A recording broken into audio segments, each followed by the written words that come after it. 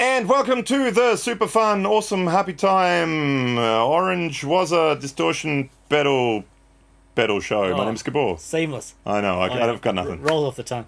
Hey, welcome along. I'm Alex. We're going to check out the WAZA Craft distortion today. DS-1w. Yes. W. Now, hands up, whose first pedal ever was a DS1? Yep. Okay, put your hands down. I mean, everyone's first pedal was a DS1, and this is the WAZafied. Everyone probably our age. Yeah. You know, the youngins nowadays. Yeah. You had to have one. It was in the Bible somewhere towards the end. Oh, mate, the neural DSP, that's my first one. This is the new version. We're going to check it out. Please hit like and subscribe on the video. Thumbs up, ding the bell. Comments below. That'd be awesome. And yeah, this was sent to us by Boss Australia. Thank you, Ed. Thanks. So this is what you would call a sponsored video. Just so you know, to hear the pedal go from Mostronics amp switcher, OTS Mini 20 head, and 2 notes to Peter Captor X. Yes. Now, before we even begin, Yo. It is my personal opinion, Yo. and this is my opinion, that DS1s Yo. sound best through Marshall-style amps. Probs. But we're using a Fender-style, Dumble-style amp. But just because I think a lot of people have Fender-style amps, so, you know. But to me, personally, I think they sound best through Marshall-style amp. I might do a quick video at my place through to one of the Marshall-style amps or something like that. I don't know. Or go and check out one of the 650,000 other videos done on this pedal. But we're going through the Fender-style thing. Now, the DS1. I mean, everyone kind of knows the DS1. It's sort of, I think, isn't it one of the most sold pedals ever? One of those things. Let's say that. Tone, distortion, and volume. And now you also have the little S and C, the standard and custom mode switch on it. Yeah. It's orange. Should we just try it out? So let's start off in standard. Yep. And let's see if we can find a sound in standard that you like. Okay. And then see if we switch to custom, if we like it even better.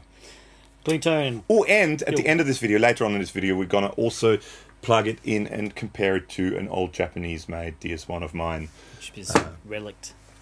Relict, yes. Sure.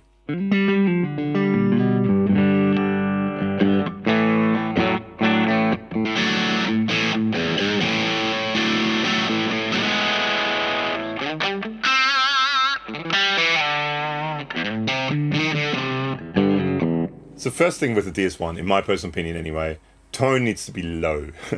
Because it's very buzzy. Yeah, it's very, well, dog's probably making the camera shake now, but... Dog's back. Hello, dog. Dog's here. There's a dog, itchy bum dog. So let's find a sound that you would like in the standard mode. Okay. So let's turn the tone down a bit. Turn the level up a bit, because they're also often a little quiet, I find, DS1s. And let's see with distortion where we like it. So go.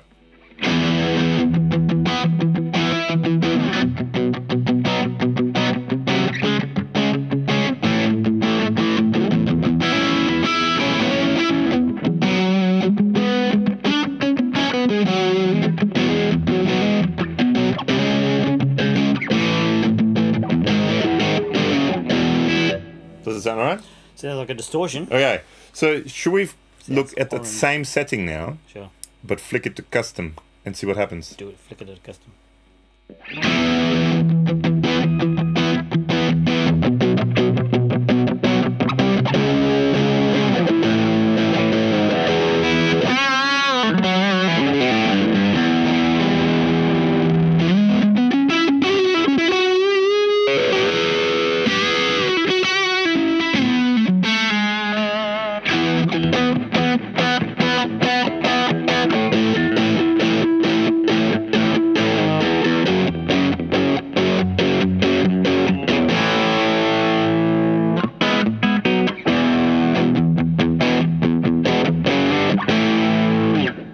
This is pretty good.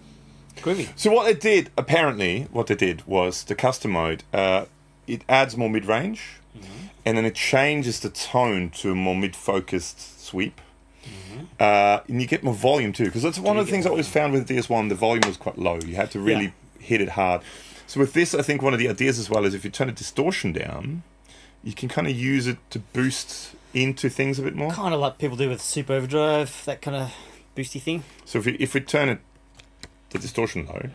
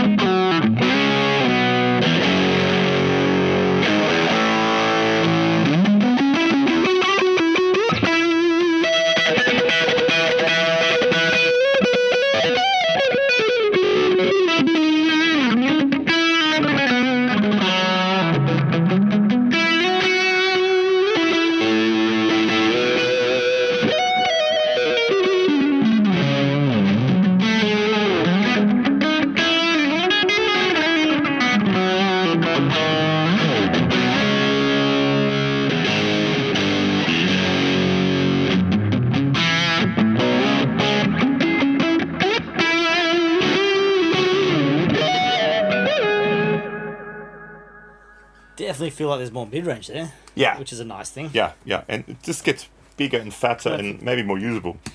Like bigger and fatter and usable. What he said. Now, I'm going to try this now with some pretty high output pickups. So this is the Mr. Glynn's Cloud9 in a bridge and Tui in the neck. This is, I should mention, this is the VanderCaster. I call it VanderCaster.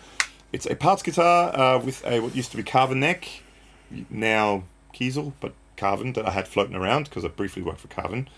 VanderCaster's body, Vegatrem in those Mr. Glynn pickups, and it's got a treble cap on it for the volume too, so when I roll it back, because that's one of the other things it said about the custom mode, much more dynamic. So this is the clean sound on the bridge pickup, which is quite pokey.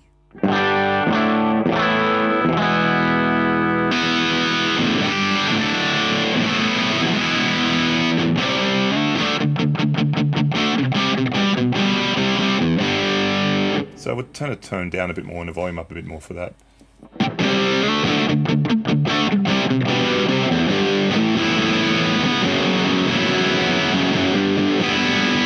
Okay, so now let's just check. Let's just check in standard mode if I turn the volume down.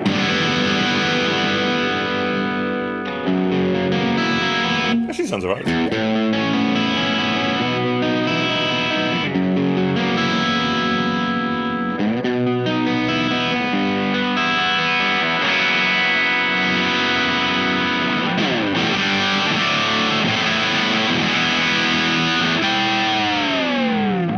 Okay, now... Actually, that's the best I've ever heard it with those pickups.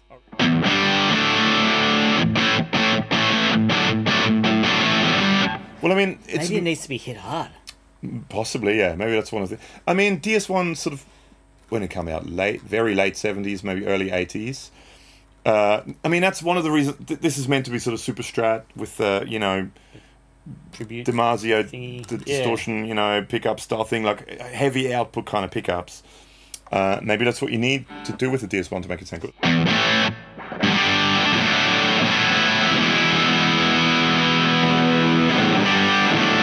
But it gets so much bigger in custom mode.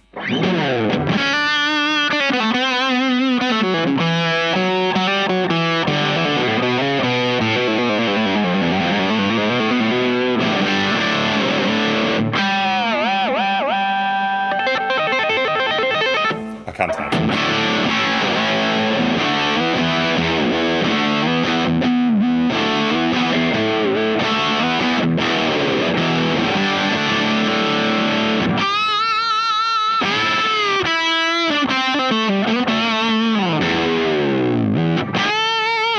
I don't know.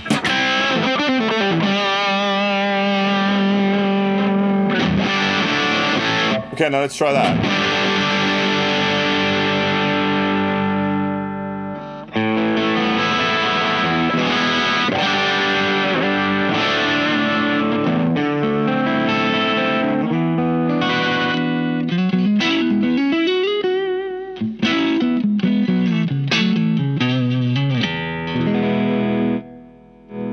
I mean, that's just the very first volume you get. But I mean, there's a lot of gain there when you turn it up.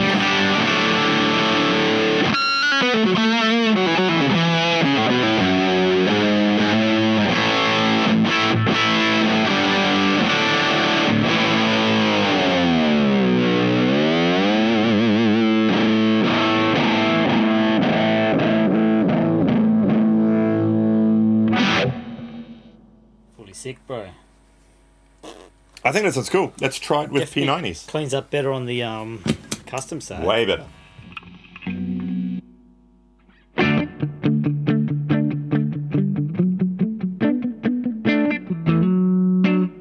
Now this is a Larrivee RS2, I think. Oh yeah. Because people always ask us about this guitar, Larrivee RS2. Let's get DS-1. Okay, so let's go. Same setting I just had, but in standard mode.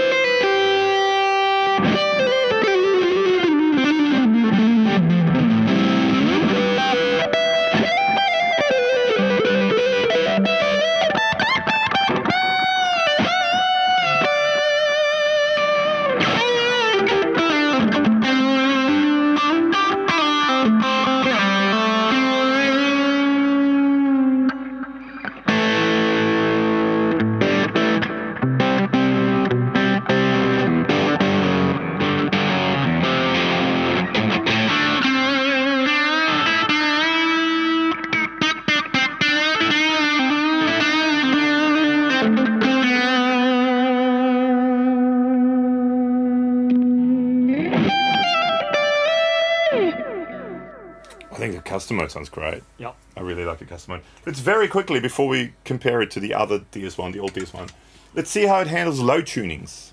So this is the DoomMaster, and this is Alex's favourite bit.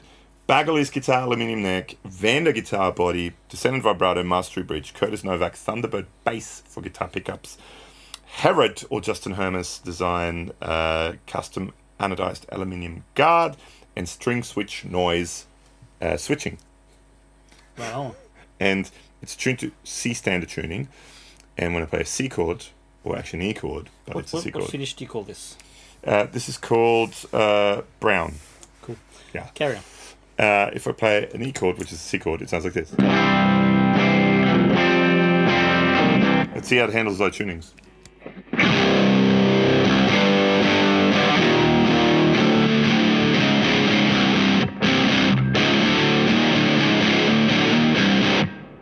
I don't mind the standard for that sound.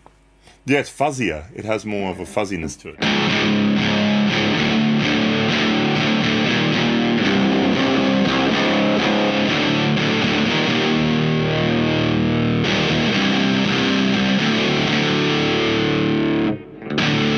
Just turn gain down just for the record.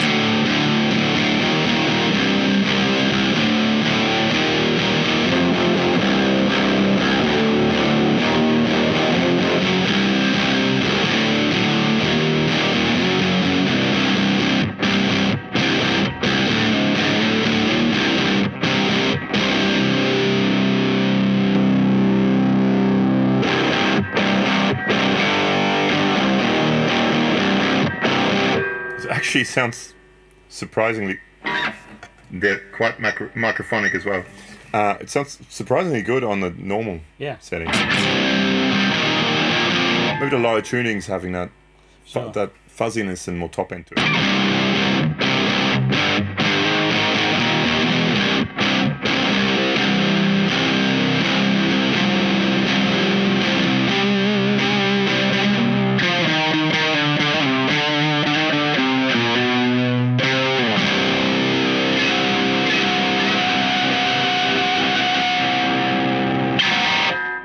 Now, so it works with low tunings. Should we now compare it to the old DS1? Oh gee, stay tuned. Let's. And we're back, and we have a relict, well not relict, it's just an old DS1, Japanese-made DS1, and the DS-1w. Now this one, we've got hooked up with the 12-volt adapter, you know, the way you're meant to do it, with the older Japanese style, the ACA adapter, whatever it's called.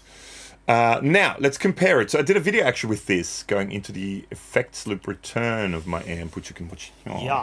It's a lovely sounding DS1. Out of pretty much all the DS1s I've had, and I think I've had maybe 3 or 4 all up over the years, this one's probably been one of my favorite ones. Actually, there's also, check out the video, I'll link to it up here. Andy, Guitar Geek, did a video, and I think he did every model of it. All right. That changed things ever so slightly. He had like, I don't know, 57 different DS1s, and he did a shoot up between it. So that's that video that was up there before. Check that out. That is geeky. He's geeky. Lovely dude, but geeky. Glasses. People's glasses, and I mean afros. Yeah. Go the fro. All right, let's do it. Let's check it out. So this is now, again, clean sound. Girls get the girls.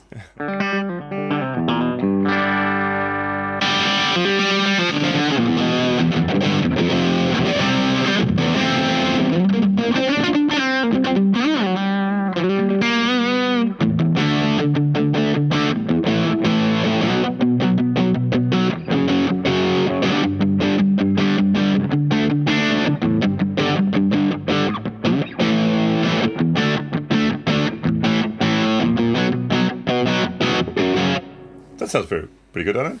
It's got a lot of mid-range. Yeah, well, it's a little bit different. That's what I mean. It's a slightly different. Like, I like that DS1. It was a fluke. I got it from Tim at Mojo Stomp Boxes, and it was a fluke. I really like it. Cool. Now, same settings on the standard mode. Let's see what it sounds like.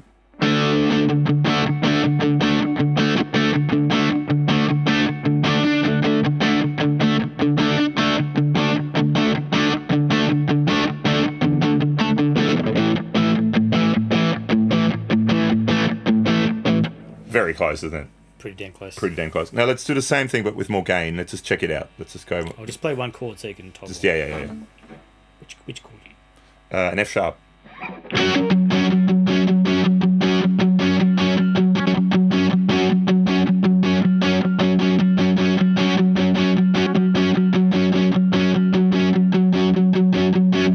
There is something there. I don't know. It has some mojo. Mid-range. It is a different mid-range, yeah. Anyway, let's go to custom mode. We can compare the difference sort of between the custom mode and all Japanese one that people pay stupid money for nowadays, which probably shouldn't. But let's just compare.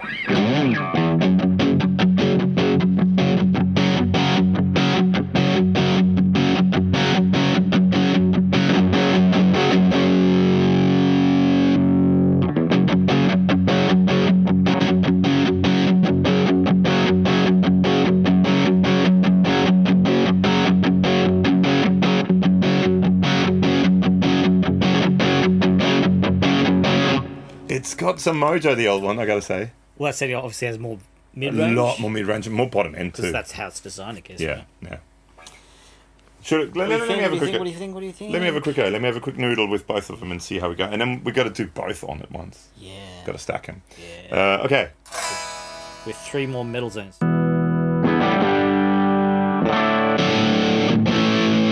See what I mean? It has some mojo, that one.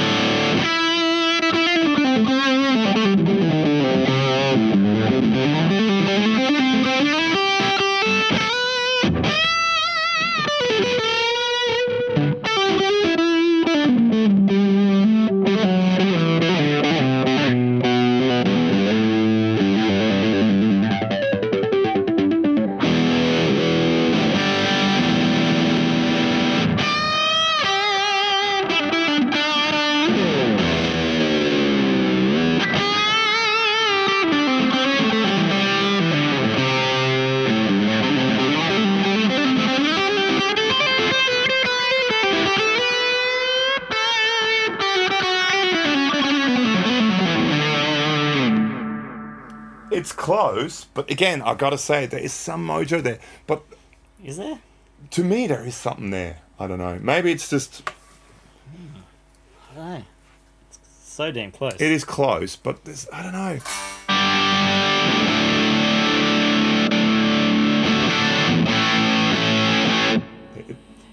Do you think it's darker? Maybe a bit darker, not as spiky in the top end as DS-1s usually are. Maybe that's one of the things I like about it. It's less bright.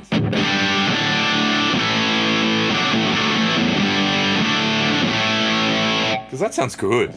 And that's the Fender style amp into a Marshall style amp that would sound even better. Let's do both.